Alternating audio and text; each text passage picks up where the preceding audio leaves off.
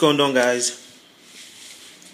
So basically I'm gonna show you how to install a Windows 7 on a computer that came with FreeDOS. You know, this is FreeDOS right here.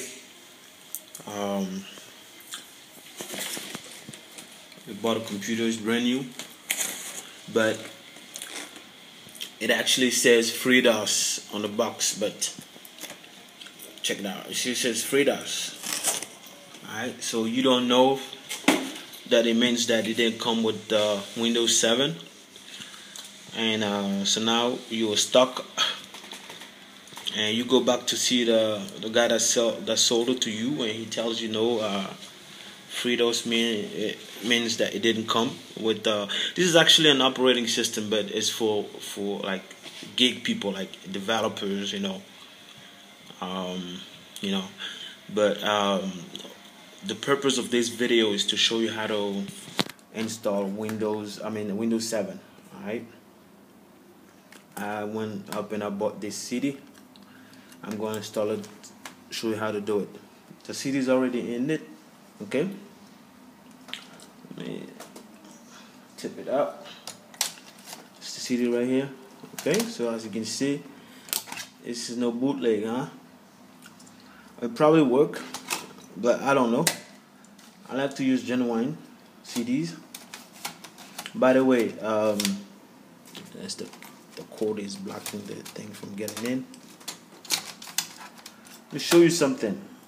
Anytime you see a computer, a brand new computer, that see this right here, it's Core i3.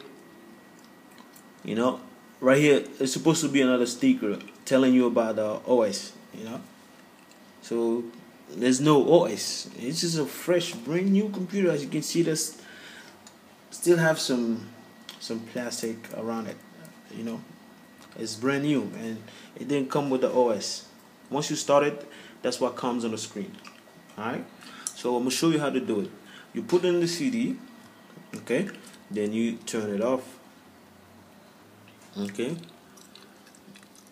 Okay, so you press to turn it on, then you press F9 like this.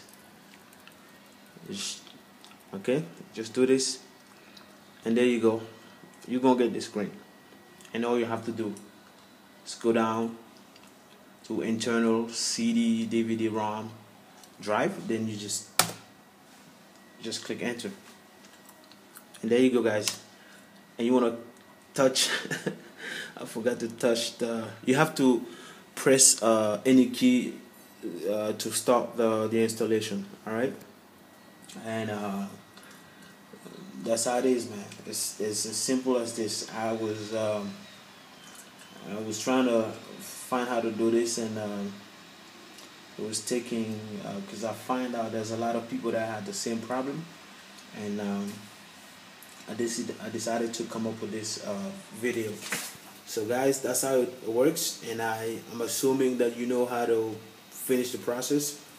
You're just gonna wait until it finishes. The Windows will do a verification, then okay, let's see how it does it.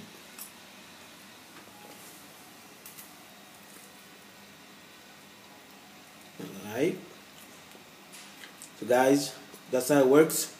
If you like my video, go subscribe to my channels, and I'll see you in another guide. Thank you.